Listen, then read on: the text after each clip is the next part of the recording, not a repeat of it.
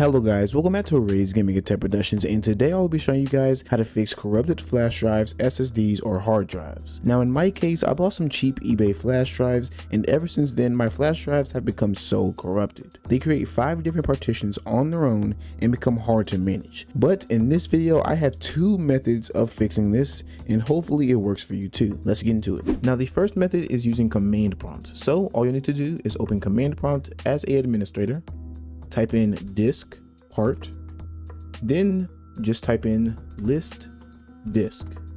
This will show all of the active disks inside of your PC and all of the ones that are currently working, and then you need to find the one that isn't working for you. So for me it is disk 2. Just type in select and then type in the disk that isn't working for you. So mine is 2, select disk 2. It'll say that it selected that disk. Then just type in clean.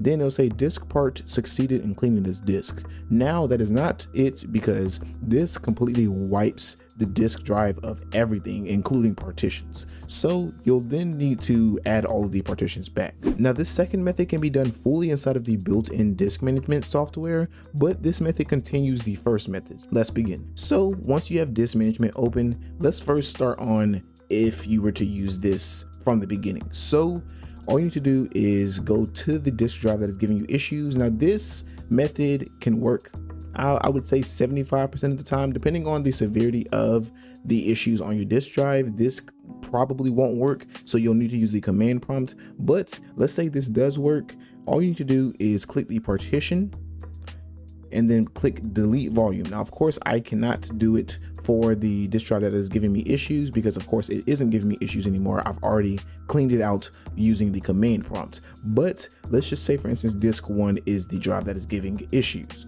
Just right click, delete volume, do that for all of the partitions that are on the drive, and then it should look like this: 29 gigabytes unallocated, or however much is on your drive. Now let's go to the second part, which is actually adding the partition back. So just right click, new simple volume, next, just click next, and then you can assign whatever drive letter you want. I would just keep it however it is. And if you like to organize your drives a certain way, you can always just set it however you want.